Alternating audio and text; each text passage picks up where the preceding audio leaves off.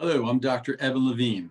I'm a cardiologist at Mount Sinai Medical Center, and I work in the Scarsdale Mount Sinai Clinic located in Scarsdale, New York. And today I thought I'd discuss something about hypertension or high blood pressure, because about 80% of everyone's going to have hypertension at some time in their life. Two things I want to discuss today is number one, I'd like to discuss the definition of hypertension, because things have changed over the years. Number one, normal blood pressure is less than 120 and less than 80. That's important to know.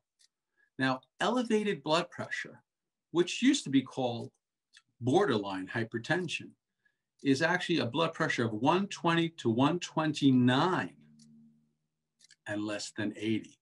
So if you have a blood pressure of 124, you have elevated blood pressure. And we're going to discuss this and how to treat without medications, because those patients do not require medication. If we continue on, we obtain something called stage 1 hypertension. And those are for folks with a systolic blood pressure of 130 to 139 or a diastolic blood pressure of 80 to 89. Finally, we have stage 2 hypertension, and these patients essentially all need medication. And that's a systolic blood pressure of 140 or higher or 90 or elevated. Today, I really want to focus on folks with elevated blood pressure and people with stage 1 hypertension without lots of other risk factors. Now, you'll need to discuss this with your physician if you have stage 1 hypertension. Some people can do exercise and diet, and others may need medications.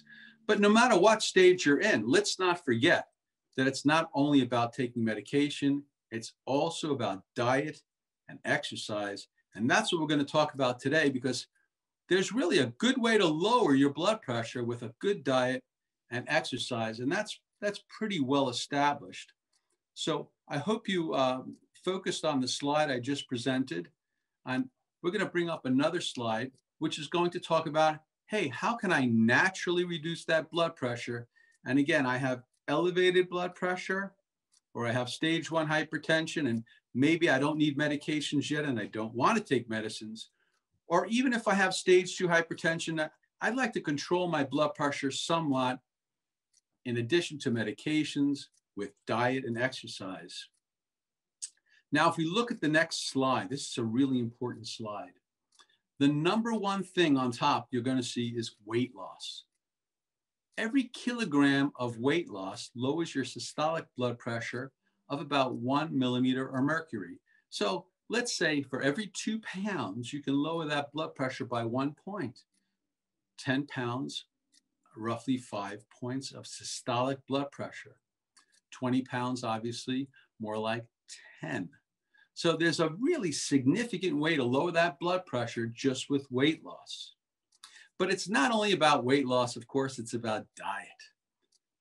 Now, we recommend here a DASH diet, which is kind of like a Mediterranean diet. Lots of fish, vegetables, fruits, nuts. But in the US, they say it's okay to have some low-fat dairy products as well. And if you look carefully, people with hypertension will really stick to that diet. They can lower their systolic blood pressure by as much as 10 to 11 millimeters of mercury. Now you see the game here. Everything is adding up. Weight loss, diet. Let's get to salt. Lower your salt intake. Most people know you can lower your blood pressure. And the important thing about lowering your salt intake is knowing where that salt comes from. Most people think, well, hey, if I don't add salt with the salt shaker, I'm on a low sodium diet, but that's not true. There's a lot of hidden salt, especially in the foods that you eat out, especially in things like processed meats and deli foods.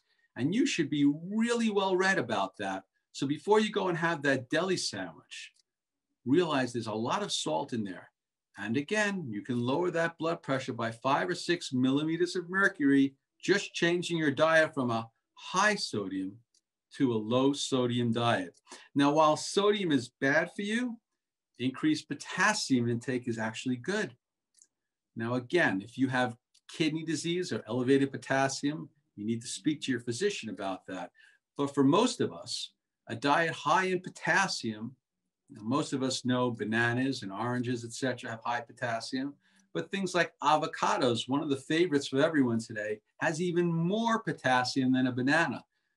So again, increase your potassium, lower your sodium, and you see how the points add up. 5 millimeters of weight loss, 11 healthy diet, decrease your sodium, increase potassium. It's possible you can lower your blood pressure by 20 millimeters of mercury or more.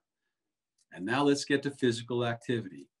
Aerobic activity, dynamic resistance exercises, isometric exercises by even doing hand grips.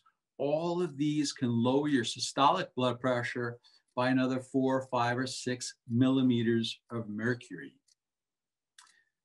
Alcohol intake. While some folks claim that alcohol is good for you, especially maybe 1 drink or less a day, people that drink too much alcohol, well, they raise their blood pressure. And so if you're drinking, for a man, 2 or more drinks a day, or a woman, 1 or more drinks a day, that can raise your blood pressure by about 4 millimeters of mercury. So here we are, weight loss, healthy diet, lower the sodium, raise the potassium, exercise, different types, aerobic, isometric, reduce your alcohol intake. Now, not on this list is something else that people are not aware of. Non-steroidal anti-inflammatory drugs. Now, what is that? That's the ibuprofens, the Motrins, the Aleve, medications you take for pain, or you go to the dentist or whatever, and they give you something for pain. Now, if you have hypertension, those medicines can reduce the flow to the kidneys and raise your blood pressure. So you need to be cautious with that. So again, if you have elevated blood pressure or stage 1 hypertension, and you don't need medicines yet, and you don't want to get on those medicines, there's a whole bunch of things you can do to lower your blood pressure. And if you have stage 2 hypertension and you want that blood pressure better controlled, and the doctor said, hey, next visit, if your blood pressure is too high, we're going to have to add another medication. But you don't want to. You can, again, lose weight, watch your diet, and do exercise.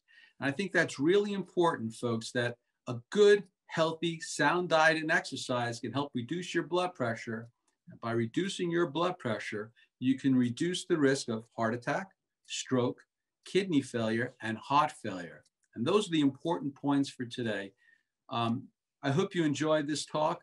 Again, I'm Dr. Evan Levine. I'm in the Scarsdale Clinic, and I want to thank everyone at Mount Sinai in Manhattan, where I have access to some of the greatest physicians, not only in New York, but in the world, where I can send my patients for very complex procedures